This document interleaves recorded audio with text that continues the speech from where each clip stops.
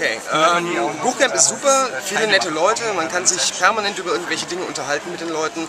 Sessions, die ich besucht habe, haben sich mit DRM beschäftigt bislang und mit Flash Fiction, eine ganz interessante Idee, wo man versucht, möglichst schnell, möglichst kleine Geschichten zu produzieren, so in der Richtung von Tiny Tales, wie sie über Twitter verbreitet wurden.